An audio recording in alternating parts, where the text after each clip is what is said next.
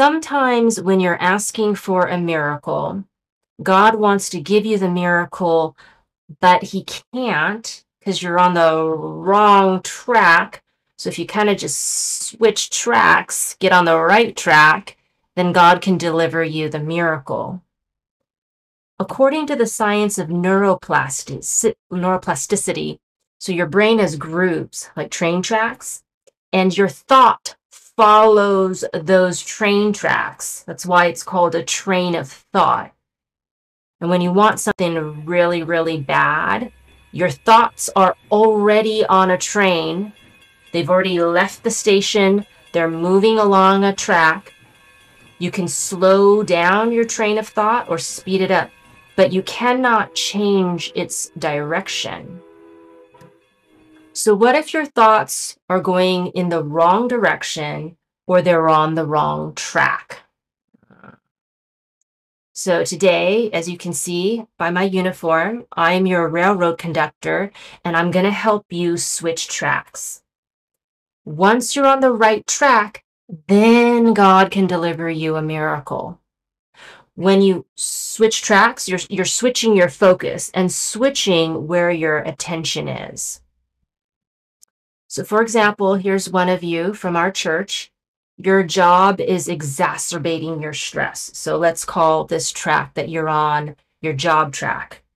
And you're hyper-focused on getting all the stress off of this track, getting all the stress off your job. You're like, God, fix my job.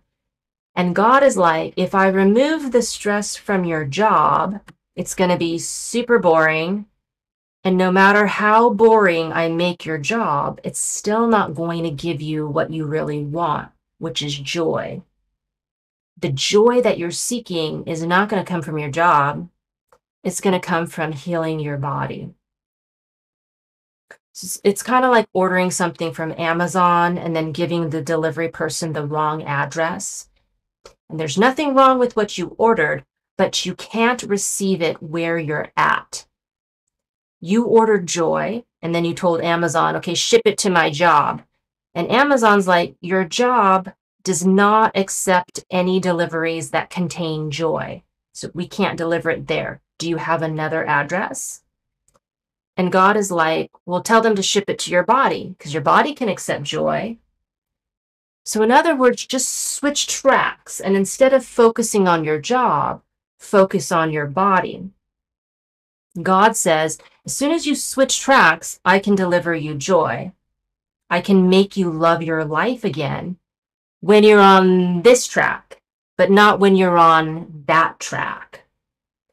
So if you put yourself on the wrong track, you're going to aim for the wrong finish line and end up reaching the wrong goal. If you're on the right track, no matter how fast or how slow you move, you're going to reach the right goal. So 2 Sundays ago in our Dream Bible study group, 4 of us had the same problem. We were all on the wrong track, and that's why God couldn't deliver us our miracles.